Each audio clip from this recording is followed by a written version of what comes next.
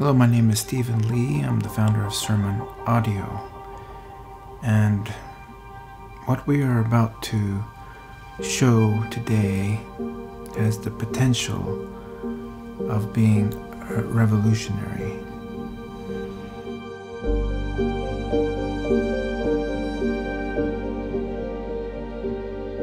Global sermons, where we can take any sermon that was preached in the English language on Sermon Audio and essentially have it re-preached in multiple foreign languages.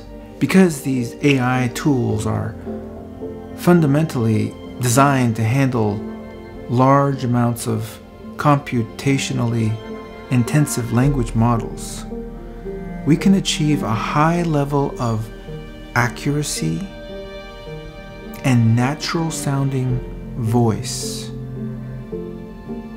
that has never before been possible. Let's turn again to the Song of Solomon, chapter 4. Así que el Señor Jesucristo ama a su pueblo, ama a su esposa, y desea estar con ella. Le Seigneur Jésus-Christ aime donc son peuple, il aime son épouse, et il désire être avec elle. Der Herr Jesus Christus liebt also sein Volk, er liebt seine Braut, und er wünscht sich, bei ihr zu sein. Dus de Heer Jezus Christus houdt van zijn volk, hij houdt van zijn bruid en hij verlangt ernaar bij haar te zijn.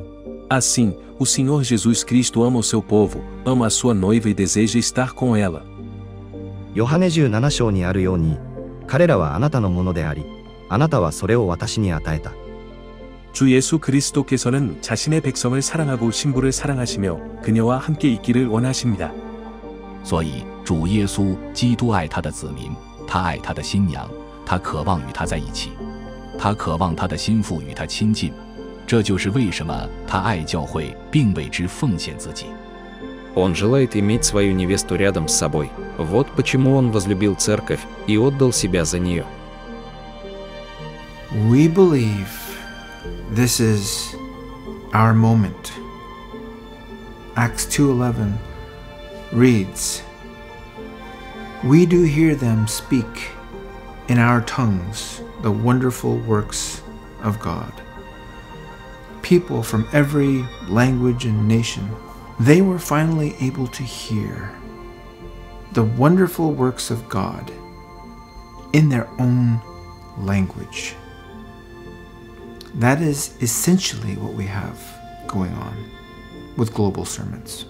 We recently took a trip to Scotland, the land of revivals, to explore the possibility of expanding the infrastructure of the vault into that land, to make these global sermons possible.